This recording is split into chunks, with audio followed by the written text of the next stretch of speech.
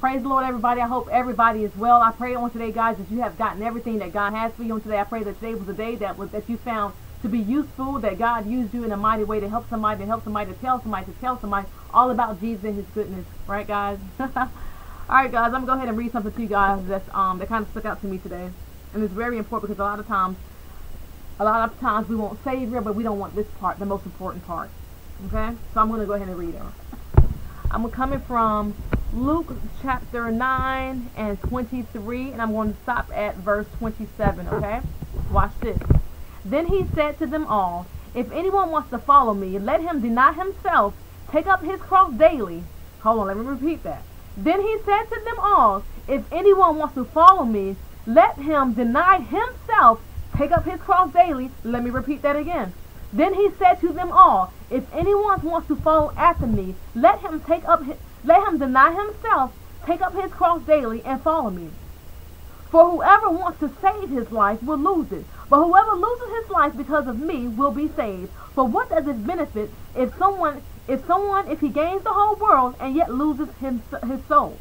For whoever is ashamed of me and my words, the Son of Man will be ashamed of him when he comes in his glory, and that of the Father and the holy angels. Truly I tell you that there are some standing here who will not taste death until they see the kingdom of God. And I'm reading from the Christian Standard Bible. Watch this. Jesus said, this is what he said. I didn't say it. He said to them, if anyone wants to follow me, let him deny himself and take up his cross and follow him daily. What does it mean to deny yourself? Here's what I found out, guys. When you are in a place with God, and I'm not talking to unbelievers, I'm talking to believers. He says, take up your cross and follow him. He says to deny yourself. When you are denying yourself, you are coming to the knowledge and understanding of who God is. Because you realize that in a day, that there is something that God requires out of you. I'm going somewhere with this, okay? You're realizing that when you're denying yourself, in spite of how your flesh may feel, in spite of what your mindset is telling you, in spite of your ego or position, when you are denying yourself, you're doing everything that God requires out of you. You realize it's not about self, it's not about flesh, it's not about my spirit, but it's what God requires of me. He said I have to deny myself.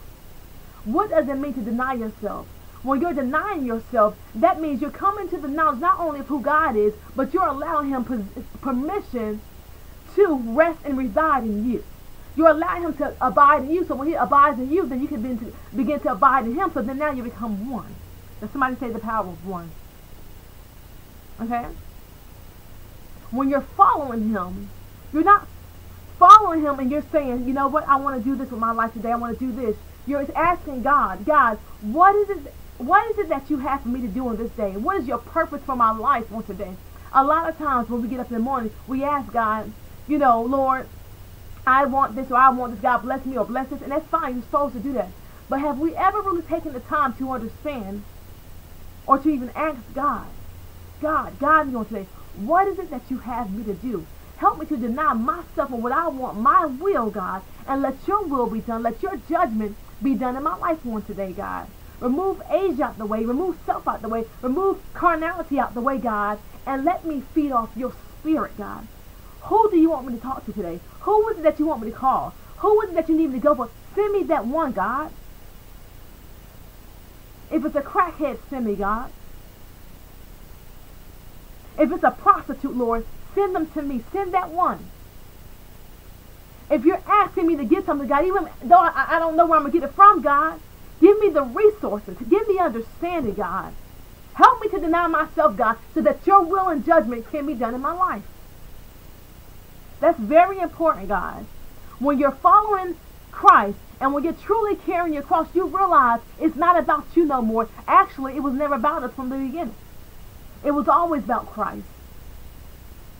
You see, when he was here, he had one purpose. He wasn't called in politics. He wasn't called in this, and that. He was not. He had one purpose, and that was to get to the cross.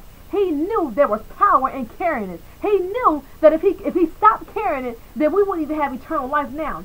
But because of his grace and his love and his mercy and all of who he was and all of who he still is, He knew that something great was going to come out of carrying the cross. He knew it was power. There was power in the blood. There's still power in the blood. His blood still heals. His blood still demonstrates and orchestrates and shows exactly who God is. But a lot of times, many of us can't comprehend that, because a lot of times we allow the religious spirit to comprehend and think for us. What is a religious spirit? What am I saying? A religious spirit is often one who operates according to tradition or a mindset. It's often looked at as an outer appearance, rather seeing a person's heart for what God is trying to do. It's often looked at that I'm better than you, and because I've got baptized 5 times in the Holy Ghost and speaking in tongues now, that I'm better, or because I'm sitting up here in a position that I'm better. That's a religious spirit. A religious spirit operates in a place where they only have a one-track mind. They can only see what they want to see. They stay in the Old Testament, but they never want to taste the new wine of what God is doing. That's a religious spirit. You got to be mindful. A religious spirit is often demonically influenced. It's often characterized or used because of maybe things that happen from your childhood or certain afflictions. So now this thing kind of takes over you, and it tells you how you're supposed to be. And it's more concerned about works and out appearance and doing things to try to get in, rather than doing what God asks them to. A religious spirit never really gets down and dirty. They're often dressed up and made up in a way to where you can't see past the outer appearance because they look so pretty and they made up. A religious spirit will never have this on or a hoodie on. You know why? Because they automatically say, oh, that's worldly. Because they're not even looking at the heart or can't even see what God is trying to do. But because they're so religious, they can't get past self. So they never take the time to truly carry their cross because they feel like, oh man, it's too hard. This is too hard. But let me tell you something. There is so much power in carrying your cross.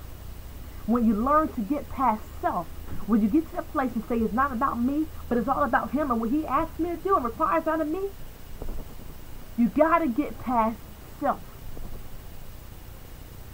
You got to get past self. You got to get past the walls of the church. Too many of us has become complacent to where we are. We can't even see what God is doing because all we're doing is give me God. God, bless me with this, bless me with that, bless me with that. Too many of us are actually scared to get on outside the walls of church. How many of you will really go out to the projects and pray and stuff like that? Many of us wouldn't. We probably wouldn't because we're too scared. Because we're scared we're going to get dirty. We're too scared. That mindset. We got to get out that mindset, folks. Let me read that again for you because I don't think nobody heard me just now. Then he said to them all, if anyone wants to follow me, let him deny himself, pick up his cross daily, and follow me. Taking up your cross daily.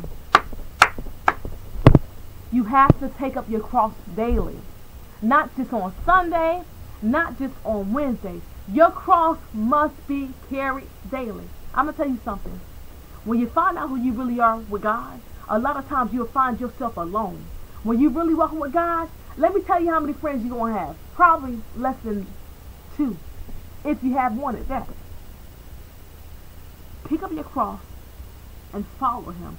Deny yourself daily and follow him. Whatever God tells you to do. Don't allow the religious spirit or carnality to blind you. Because I'm going to tell you something. The very ones that think they might make it in because they've been in church all their lives and singing up here and doing this and doing that and going to feet, you better be careful. Be very careful and mindful. That's why it's very important when you pray to make sure you ask God to expose anything that's on the inside of you that's not like him. Because a lot of us are wicked. A lot of people got some wicked stuff in them. Sitting up in the church, wicked. Quick to judge because of an outer appearance. Quick to judge because people don't look like you. You better be careful. Because I'm going to tell you something. That might just be the person. That might just be the person who your healing may come through. Who your deliverance may come. You never know who God may use. Be very mindful. Be very mindful. Understand what it means to carry your cross. Pick up your cross and follow after Christ. Deny yourself.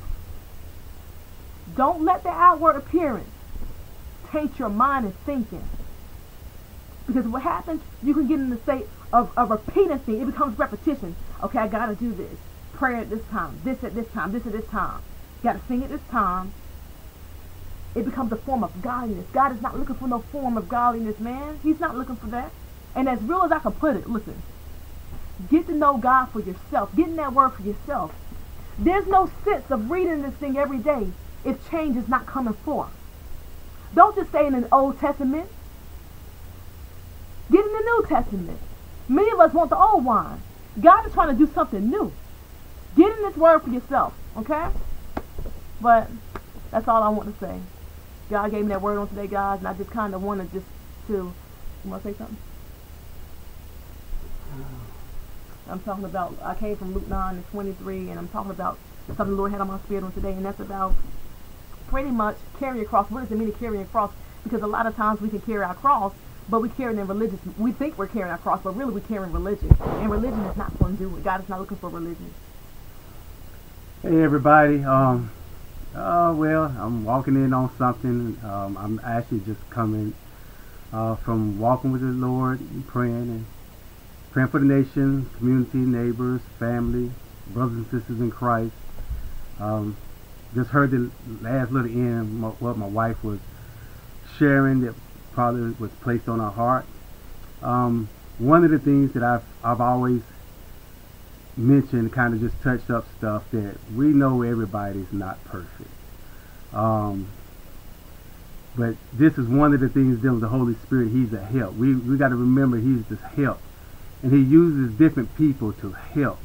Some people He uses for the gift of administration.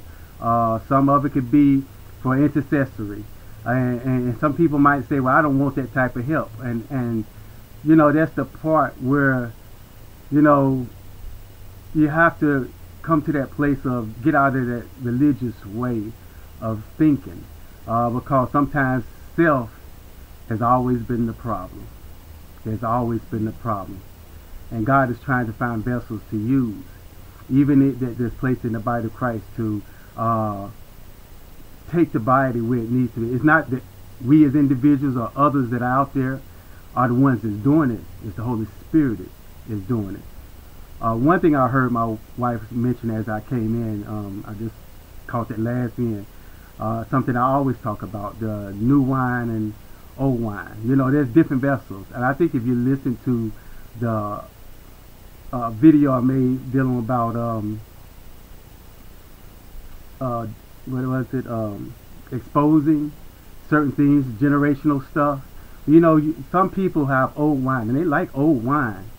They very do like old wine. But the thing is, and old wine's good, but sometimes you can't take old wine and put it into new vessels.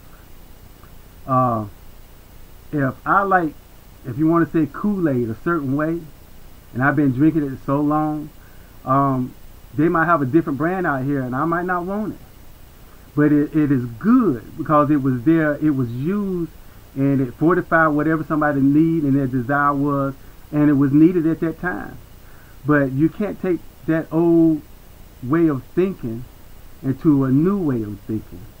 And new wine sometimes, hey, it probably is good.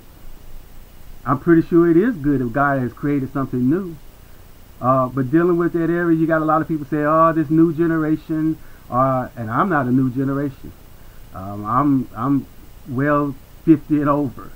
So some people think the new generation, but no, it's about change. But some people, if you're in a position where you like to, oh, God can use whatever He has. You know, it brings forth a foundation.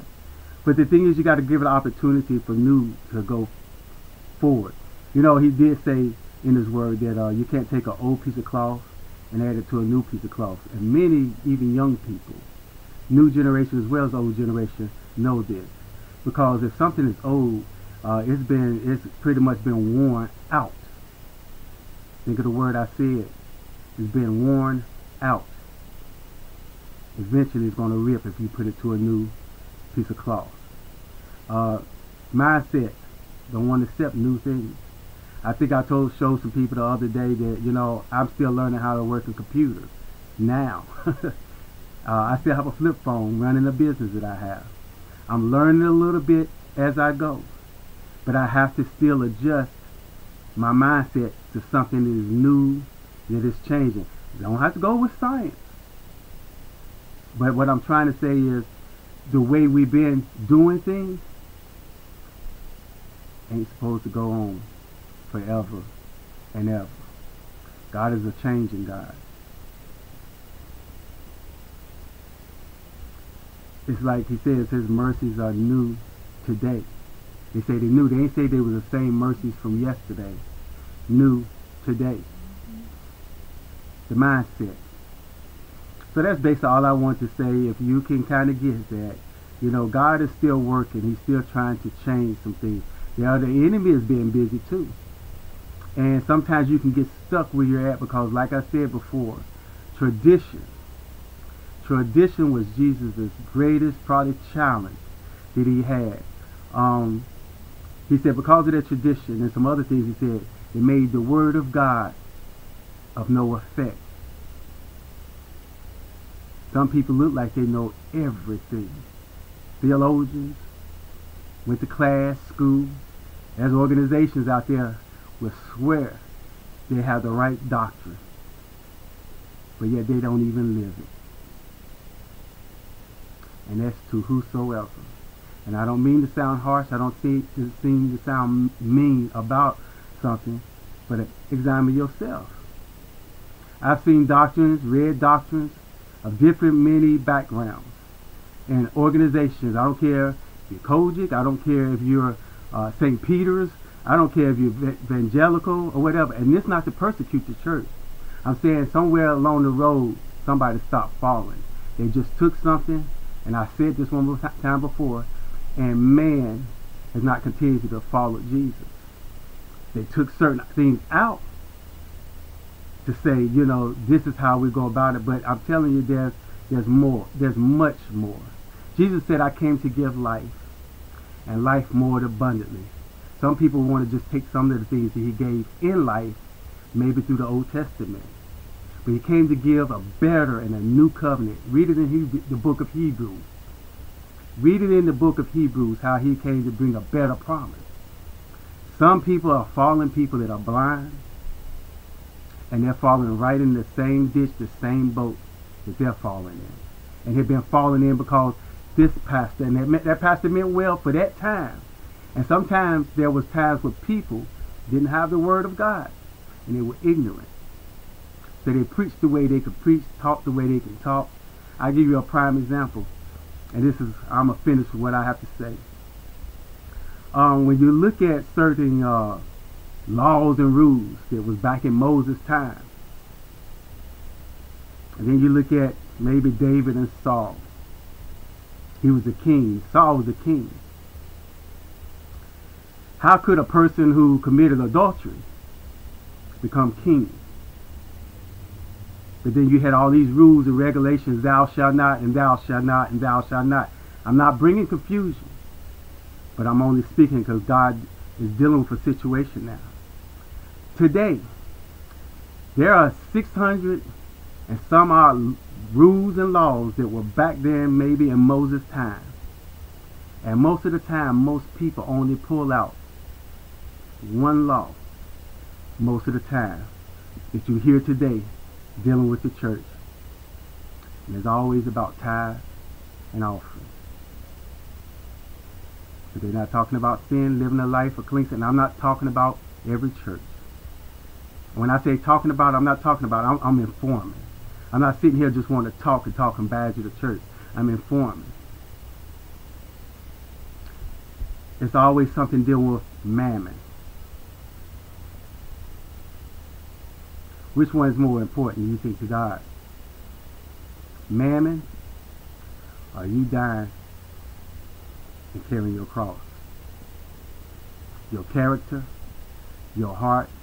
I'm not trying to throw anything off. If you're Old Testament, or if you have certain things that you believe God for, do them. But don't place it on someone according to their works or their flesh. Sometimes, I would say all the time, let the Spirit have His way with people's hearts, with the giving. with the changing of the newborn experience. That's pretty much all I have to say, but think about it. Lamb and sheep, think about it. Sometimes people, because they're in this flesh, they have an agenda. Not all. Not all. But I will suggest that you pray, you continue to seek the Lord, so you won't follow some examples. There are some examples out there, good examples, but Jesus did talk about. This ain't what Brother John said. Jesus said that. You know, beware of Pharisees and Sadducees. You might think you don't have them today. You have that spirit today. There's some things in the religious realm that people treat you unfairly. They are unfair. They are unfair. You see? Do you see? You're part of the body of Christ. And there are a lot of people in these high places that are unfair. You see? And the thing about them, they put burdens on your shoulders that they're their self won't even carry. They'll teach you everything you need to learn. And then as soon as you decide to do it and obey it, they'll hinder you. That is sad, you see. Sad, you see. It is a sad situation. But guess what? You have overcome it. And you will overcome it by the blood of the Lamb. I'm done. God bless y'all in Jesus' name. I'm getting out the frame. But you all need to stop being Pharisees and Sadducees. If there's certain things and things is in you, you can learn from generations. He said babes. Babes. God will reveal some things to babes that kings and prophets won't even know of. Those that don't know that, it's in the Word of God. If God has revealed something to you, if He has revealed something to you, don't you let somebody who's old and set in their ways take it from you. Because I'm telling you, as your brother, if there's a hell, if there is a hell, which there is, throw me in it. He will reveal some things. I'm telling you the truth. He will reveal some things to you that others won't know about. There's a lot of things He's revealed to me I can't even speak about. I can't even speak about. Get out of the form. Get out of the tradition. Get out of the organizations that put limitations to you. Alright, make a change. Stay there. Seek God for strength. And start a revolution. Start a revolution. I'm not saying to come against the church to cause all types of division in the body of Christ, but be a word carrier. Push the word. Don't just follow somebody else because you're thinking they have the word. Get in the word for yourself. You become the word. God bless you. Well, guys, you heard that. That was pretty good. Yeah, guys, but like I said before, I just want to encourage you, carry your cross, deny yourself, follow the things of God, listen to His voice. Don't allow religion to cloud your mind. Don't allow a religious spirit in you or anybody else to stop you from blessing somebody else. Let God have His way, okay? But like I always tell you guys, I pray that you get everything that God has for you. I pray this word was uplifting. Like I said, it's only to inform you. This is what God gave me today, and I'm going to share it because that's who I am. Whatever God places in me, I have to be obedient and get it out. Because if I don't get it out, it's like, it's slow. Okay? And I don't want to keep that in me. So if we can help anybody anyway, I pray that it help you. I pray that it blesses you. Once again, I pray that you get everything that God has for you. I pray that you guys have a blessed day in Jesus' name. And I will see you later, guys. Bye, guys.